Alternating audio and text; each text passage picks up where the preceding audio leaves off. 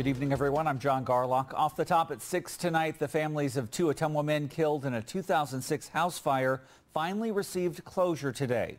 One of the men responsible for setting that fire, 29-year-old Christopher Yenger of Ottumwa, will serve the rest of his life in prison for the murder of Nathan Messer and Seth Anderson. Following his sentencing today, family members gathered outside the courthouse to release 2 red balloons in memory of Messer and Anderson and 8 black and blue balloons to thank law enforcement for their help with the case. Messer's brother, Zachary Messer, told the court this afternoon no amount of time served in prison will fix what was lost. He's just my hero. He was somebody I could do everything with. There at the end, we played a lot of poker together. He took me fishing. He was an excellent baseball player, and he taught me just to be a good human being, and he's about, the best brother one could ask for.